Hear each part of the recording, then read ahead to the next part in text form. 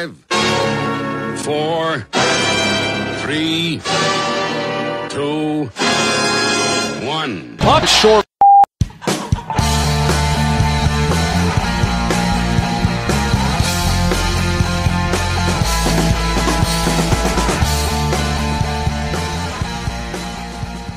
Hello everybody and welcome to a brand new episode of the One Puck Shot podcast. My guest this week is a long-term or maybe long-suffering scribe covering the New York Islanders, now with The Athletic. Please welcome to the show Arthur Staple. Hi Arthur, how are you? I'm good, Rob. How are you? Thanks for having me on. Hey, it's great to have you. I'm very well, thank you. Thank you for taking the time to join me today. The Islanders, one of the interesting or more interesting teams this season, certainly one of the big stories of the season. I'm going to start with quite an open question, so feel free to answer this as you wish, because I'm not sure there is a right or wrong answer to it. Who exactly are the New York Islanders in 2018-19? I think they're a product of their new coach and their new general manager. It feels very much like a Barry Trotz coach team, and I wasn't sure, and I don't even think Barry himself was sure that we'd see that just 49 games into the season, into his first year here, after the whirlwind courtship between the Islanders and him. You know, just a few days after winning the Stanley Cup, he was on his way out of Washington and on his way to Long Island for a big contract, and it's very different territory for the Islanders. Over the last 30 years or so, their lack of success has kind of been compounded by a lack of interest in opening the checkbook to bring in people like Barry Trotz, who are at the top of their game. And I think the fact that ownership, through Lou Lamoriello, and he was someone who they paid a big price to entice to come here. I think the fact that they were aggressive really signaled to the guys that were on the team that have carried over from previous years that this team was maybe headed in a different direction, and helped soften the blow just a few days after Barry signed on, of John Tavares leaving. So I think they've really adopted that identity. It's been a very underdog mentality on the island, especially in relation to the Rangers, kind of the big brother little brother scenario they've had here for a long time in New York. Yeah. But I think this year, taking that underdog mentality and really running with it because of the Tavares decision, and because of the way they were perceived around the league going into this year, has really unified them and put them at the top of the division right now. As you say, top of the division, 62 points there, 8 points ahead of Buffalo in ninth. So you'd like to think the Islanders have probably done enough to hang around and claim a playoff spot, which I think before the season would have been the real best case scenario. I think a lot of them bubble at best. But, the things that jump out, goals against. Obviously, last season they were one of the worst teams in the NHL. This season, or right now, they've got the best goals against per game in the entire NHL. Obviously, we mentioned Barry Trotz coming in. I mean, you see these guys on a nightly basis, shall we call it? I mean, just how much of an impact has Trotz had in the defensive zone? It's amazing, and I think for fans and even for writers and other professional observers of the teams in the league, you can fall into a narrative trap a bit of when the team is as much in disarray defensively as they were last year, that these guys can't do it. This group couldn't possibly turn it around. And I think, I think with Lamoriello and Trotz coming in, the way that they've talked about it, the way Lou said to me in an article that just posted on The Athletic today, it was no preconceived notions about anybody, regardless of what had happened before, what they saw as an opposing coach and opposing GM before. And I think that really benefited a lot of guys who maybe people thought weren't capable of playing this way, playing in such a cohesive style because of what went on last year and even in a couple of years before that. So it's really fascinating. And even in talking to people I know on other teams and other coaches, I think the thing that they say is it's impossible to get to the front of the net on this team. And I think anybody who watched last season unfold would be the most surprising thing to hear, because the front of the net was home to opposing players. They were giving up 50 plus shots a night for a long stretch in the middle of the year, and not just the shots, but incredibly good scoring chances from those prime scoring areas. And Jaro Halak and Thomas Greiss would certainly look as exasperated as anybody after a night of facing top quality shots and top quality chances and having to be at their absolute best to just eke out a point or two. So it's obviously, the goaltending has been outstanding with Greiss still here and with Robin Lehner coming in. But even just with that, the overall team defense, and I think you can see their past 3 games giving up fewer than 20 shots a game in all 3 of those. And Washington was one of them, a team that they're competing with at the top of the division. And, so it's a pretty, it's hard to really put it into words to say what kind of turnaround that's been like. I'm sure it's completely unprecedented in league history to see such a complete difference in a team that's essentially the same 15 or 16 players and at least one of the same goalies from a year before. You mentioned the goalers there. Thomas Greiss under contract for 1 more year. Robin Lehner brought in on a 1-year deal, which I think it's fair to say has worked out quite well so far. You wrote an article for The Athletic on Friday. You mentioned the goaltending situation. Ilya Sorokin, of course, in the KHL still. He's got 1 more year of contract with CSKA, but he can buy that out himself. The Islanders can't get involved, but he can buy it out if he wants to come to North America. I mean, what's your take on the goaltending, both now and more importantly moving forward, because it's such a key position and it's one that maybe has been shaky for the Islanders traditionally, shall we say? Yeah, that's a quarter century of shakiness, I think we could probably say. It's the position that Lou Lamoriello has historically valued the most, and I think in hearing about the inner workings of his conversations with John Tavares in the 6 weeks or so that Lamoriello was on the job, that he had to try to convince Tavares to stay. I think that was a hot topic of conversation, not only from Lou's end of needing to solidify that position, but I think even from John's end of, he's played with a bunch of different goalies and a bunch of different systems, and it's never quite worked out. And I think that had to play some percentage role in John's ultimate decision. So it's certainly a focus of Lamoriello's, and I think when you hear, leaving aside Lehner's fantastic kind of comeback season and the idea of enticing a world-class goaltender like Sorokin, who's still a very young guy too, with all the experience he's had in the KHL. You throw Sergei Bobrovsky's name into the mix. He's had some struggles in Columbus. He's had some off-ice issues there in the last couple of weeks, and it seems quite certain he's destined to get to free agency in July. And yeah. And the Islanders have kind of been attached to him for weeks now, even just in the promise of maybe he hits the open market. So it's obviously a priority, and I think Lehner's play has really maybe changed some minds in there. Like you said, it's a 1-year deal.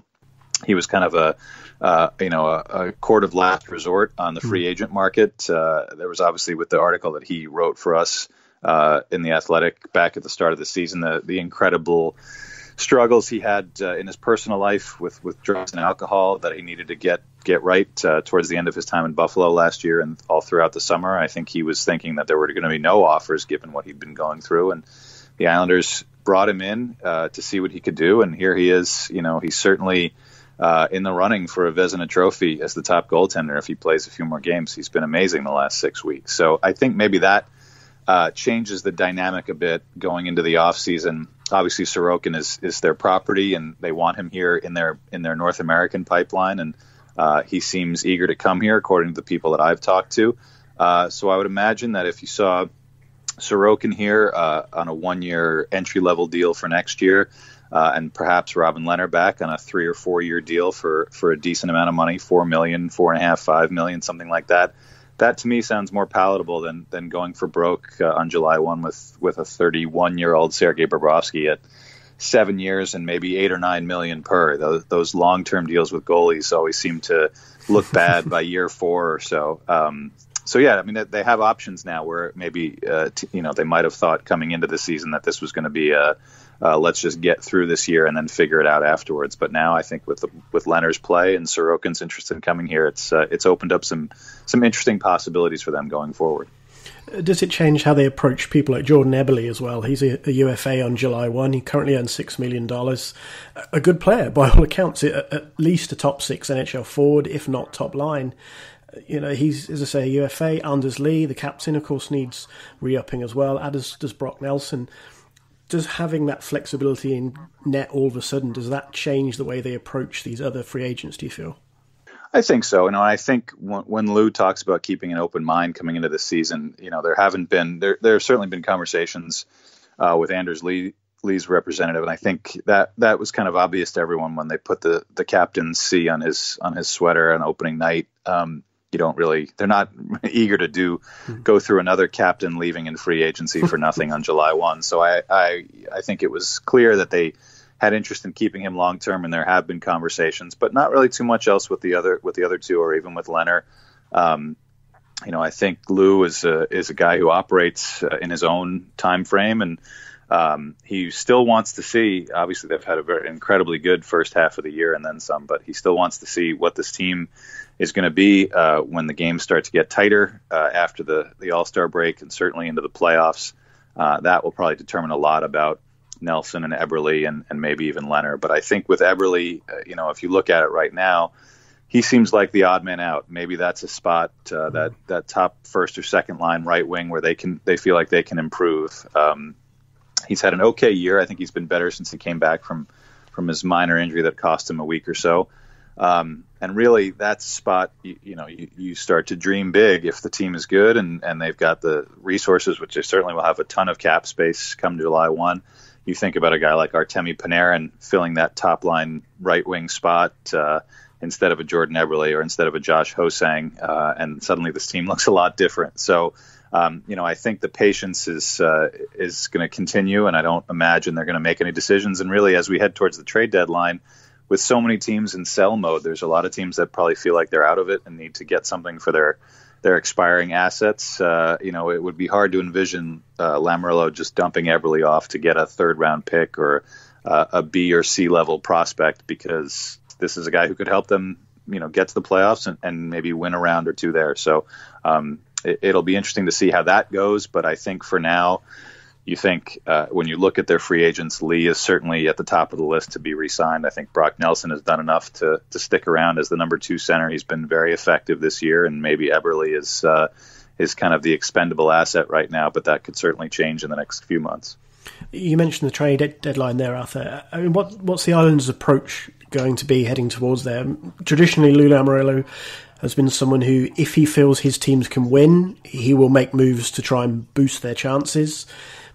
The Islanders have good young players in the pipeline: Bodie Wild, Noah Dobson, Michael Del Cole, and Josh Ho-Sang we've mentioned as well. What approach does Lamoriello take entering the trade deadline period?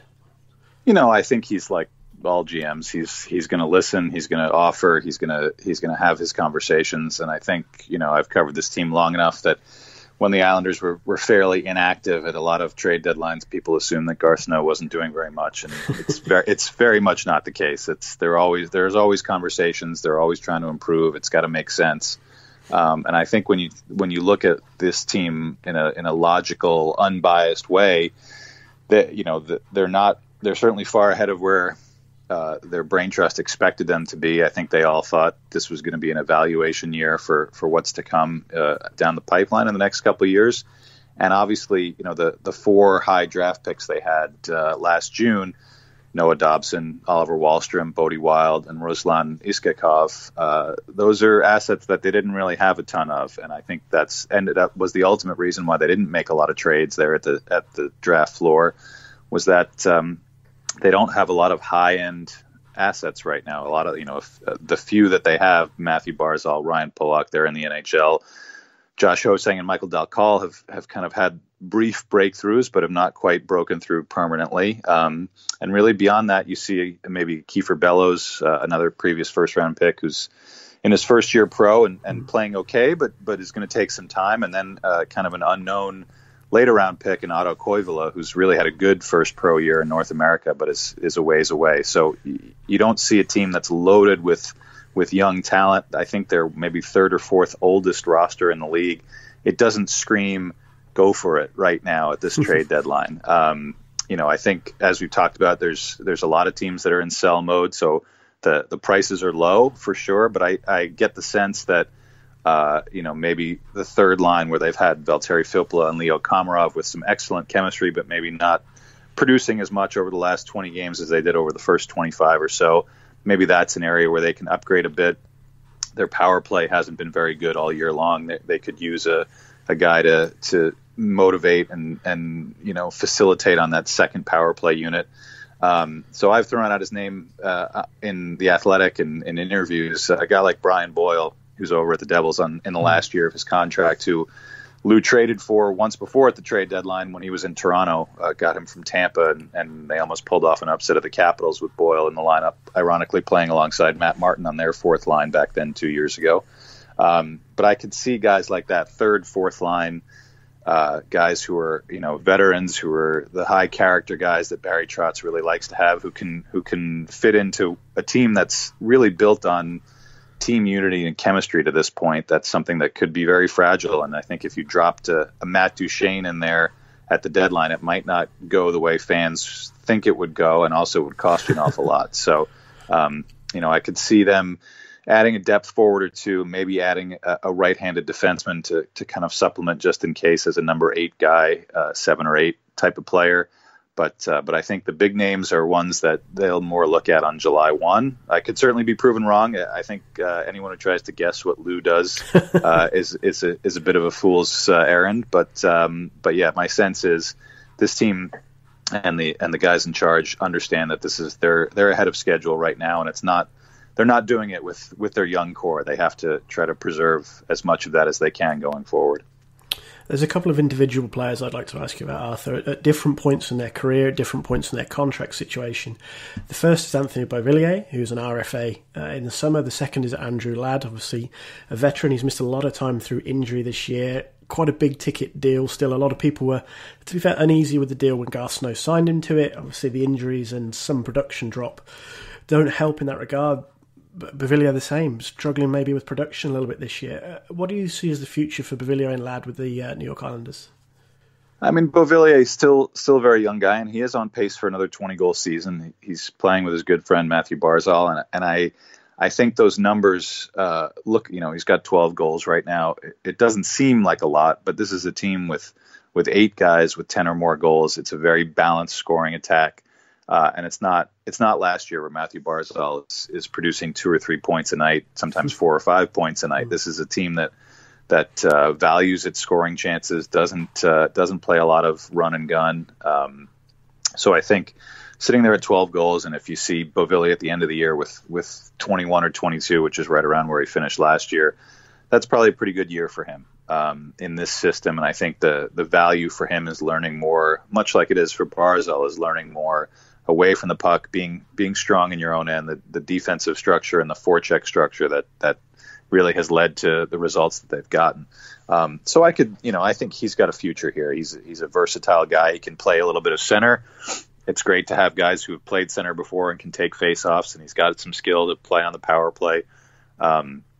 So I can imagine the sort of deal that Ryan Pulock got, a 2-year bridge deal, after his entry level deal is done, something like that, in the $2.5-3 million range.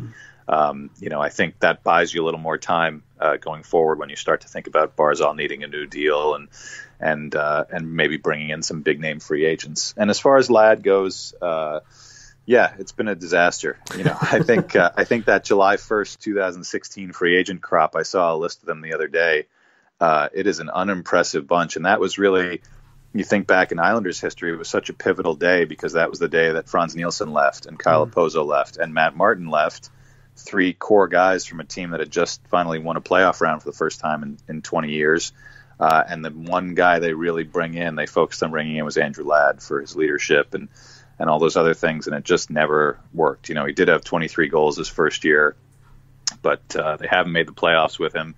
He's had some back injuries this year, a very kind of a fluky knee injury that's still got him out. I mean, I think he's going to be back at some point, and he will help them. I think that's the part that, when you look at the contract first and then you look at the stats, you say, goodness gracious, this guy's this is a huge mess. But he's a real pro, and I think if you leave out that part of it and see him as a guy who can play on the third line, who has a little bit of skill, has an edge to his game, is a very even in the last 2 years playing for Jack Capuano and then Doug Waite, where defensive responsibility was pretty scarce. He's a very responsible player. He's a lot like Josh Bailey, where you don't notice him a lot, but sometimes that's not so bad, especially on a team that struggles to play defense. On this team, I think he fits in with what Barry is trying to do, and the contract is always going to just hang out there like a sore thumb. So I think if people are able to look past it and accept that this is a guy who's going to be a 35, 40-point guy, playing mostly third line, maybe killing a few penalties, maybe playing a little second power play unit, that's an okay thing, especially with the amount of cap space they still have. I'm sure they'd love to unload that contract with still 4 more years to go, but I think that ship has sailed, and they're stuck with him. So I think if he can get back to just basic health, I think he can help. You look at some of those, when you get guys back right around the trade deadline, and Thomas Hickey may be back by then too. There's a lot of teams that throw the cliche out of this is akin to making a trade, and we didn't have to give up any assets. Both those guys are smart veteran players, and maybe wouldn't end up being regulars every night, but I think they can help what the Islanders want to do. We mentioned the third line. We've mentioned that production on the third line has tailed off. We've also mentioned defensive responsibility. So if I say to you the name Joshua Ho-Sang, what does that say in your mind? There's a lot of thoughts I have when you say his name. I've had a lot of conversations with Josh. I think one of those conversations got him into some hot water at the end of last season when he was stuck in the minors while the team was sinking like a stone at the NHL level, and he felt singled out. And then this year he needed a personal day on day 2 of training camp after he and I had talked again at length about changing his attitude, understanding what Lou wanted from him, what Barry wanted from him, and really never, he just never showed much in training camp and went straight down and did play well, got back here, got sent out again for kind of tailing off a bit. And I think he's struggling again down in Bridgeport. It's he's an immensely talented guy, and sometimes a little too much in his own head, and just not being able to go with the flow. And it's not a great quality to have as a young person in life, but it's kind of an essential one as a professional athlete, especially a hockey player, where everything is very team oriented. And it's hurt him a lot over his youth career too in Canada, and I think he was very unfairly labeled from a young age as someone who was a malcontent as opposed to someone who was just a different personality, and that label stuck with him all the way up through the night the Islanders drafted him back 4 years ago. So I'm curious to see where it goes for him from here. Was also taken in the first round as Michael Del Call, and Michael Del Call was barely even a prospect still going into this season with kind of the no-show 2 years he had, and he's managed to turn his game up a lot. So I think you also forget that these guys are still very young in their careers at 22. So there's still hope for him. I think a lot of fans place a lot of importance on him, certainly in the online world of Islander fandom, that he's a guy who can make or break this team. And I think you've seen that that's not the case. He certainly was a good addition for his 10 games, but this is not a situation where they desperately need him. But maybe that will change down the road. His entry level deal is up at the end of this year.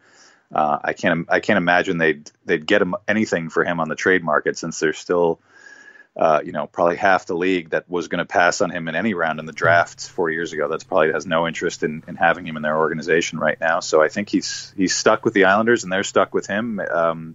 So maybe there's a way to turn this more into a positive. And if there's anybody that can do that, it's Barry Trotz. He's a guy who doesn't dismiss or denigrate anyone that's with him. He's a very positive guy, and I think he sees the benefit and the good in almost everybody that he's got in his organization. So I don't think he's dismissed Josh, and talking to him a little bit about after Josh had been sent down, that he mentioned to me a couple of other guys he'd had in the past in Nashville.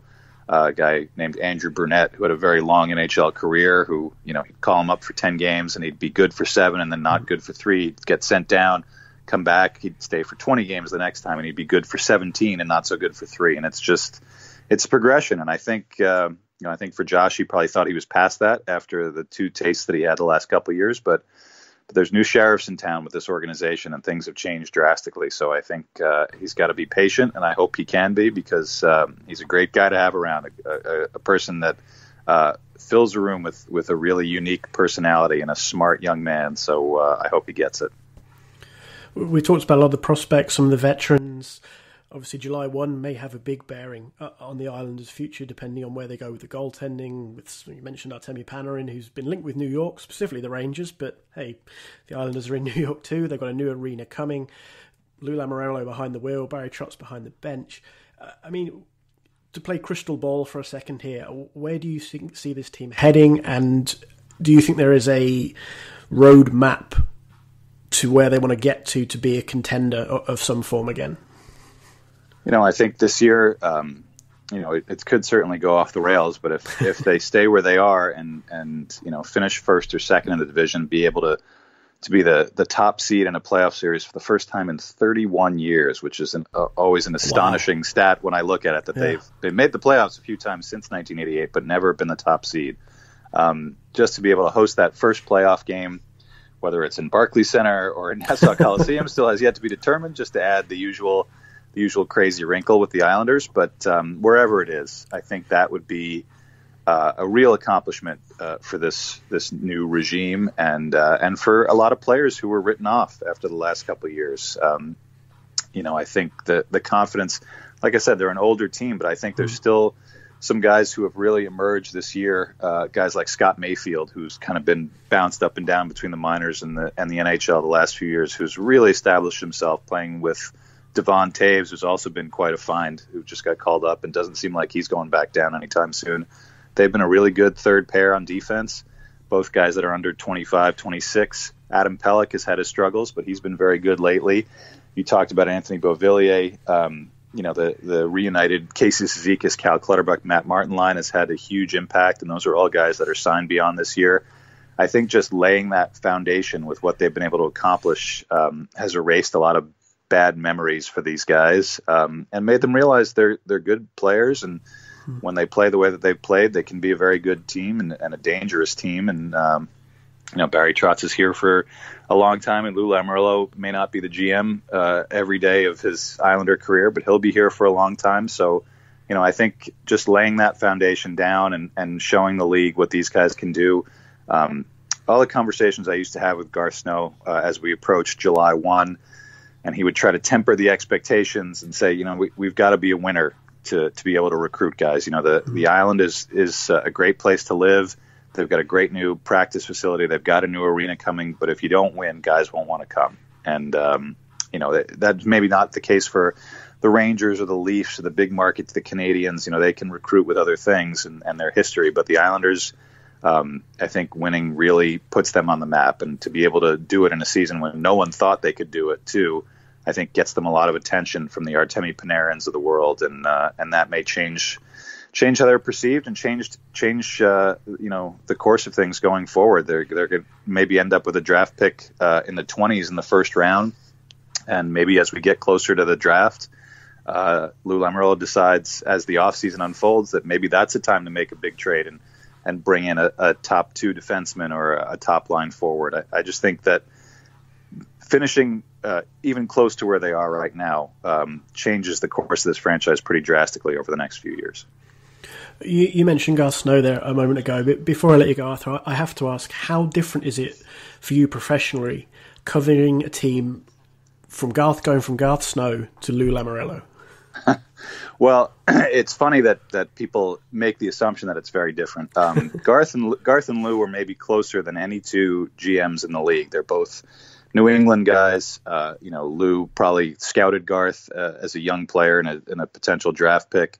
When Garth first got the job, the first person that called him was Lou Lamoriello and said, "Anything you need, if I can help you." So I think it was sort of like a mentor-mentee relationship, even though they were competing general managers for Garth's dozen years as a GM. So Garth really tried to operate the same way that Lou did. A lot of secrecy, a lot of doing things behind the scenes and not very much out front. Very few interviews, even though there were a lot of off-the-record conversations between the two of us over the years. The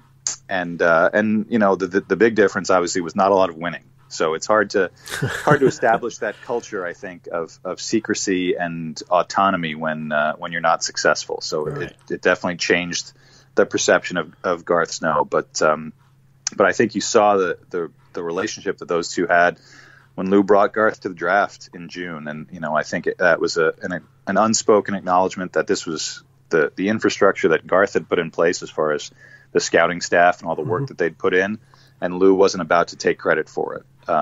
So I think there's definitely a level of respect there, and it's really not that much different. They're both pretty charming guys when they want to be. I think Lou definitely has a reputation of being a very tough person to deal with, and even in my Q&A, I had 20 minutes with him in his office yesterday, and I know how he operates. He doesn't talk about contracts.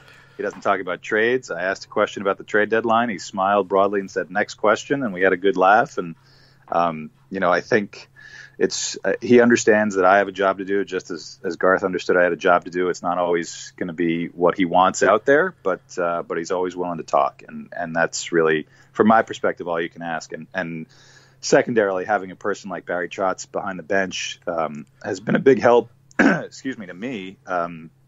Because he's very accessible. I think he's so comfortable in his own skin that he's not hiding a ton. I mean, coaches always obfuscate and sometimes outright lie, and you have to deal with it. But you can have a conversation where I'm noticing this. Am I on the right track? And he'll say yes, or he'll say no, and it can spark a really interesting conversation. And it's my perspective is always very different than the people that I cover and the coaches and the GMs, and certainly when you talk to the players, their perspective is very different from the GM and the coach. So it's good to have these guys here to in a professional manner, and there really, to me, isn't a ton of difference. Garth wasn't the most loquacious guy out there, the one who would talk to a lot of different media people off the record or made a lot of friends.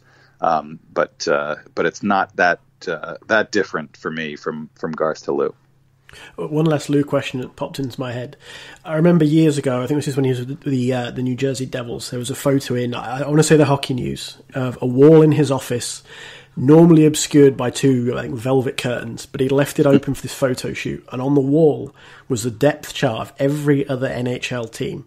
I always remember looking through the Avs one, Milan Hajduk, Sakic, Forsberg. Does he still have that now he's with the Islanders? I think the curtains were up if he does have it. But that's, that's another one.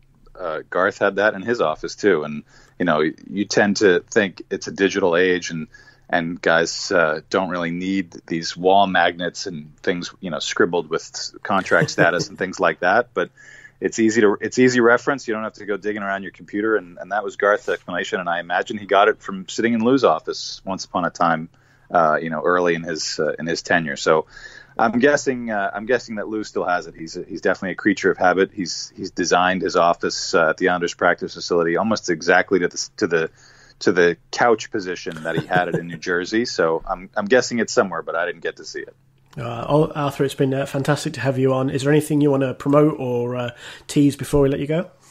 Well, everyone can follow me at Stape Athletic on Twitter and at theathletic.com or the Athletic NYC on the internet. Our site has been growing, and we have fans from all over the world. It's always amazed me that the Islander fan base has always seemed kind of small compared to some other ones, but they're out there and they're everywhere, even in the UK and in Europe, and it's always great to hear from them. So. If people sign up for The Athletic, it's been a fun ride and certainly a great season to follow along. Yeah, awesome. I know there's at least 3 of us here in the UK. One guy I used to play with and one guy up in Sheffield, so there's at least a couple of us over here. But Arthur, thank you again for joining me today. Enjoy the rest of your evening and the Islanders game against the Blackhawks tonight. Exactly. Thanks a lot, Rob. I really appreciate it.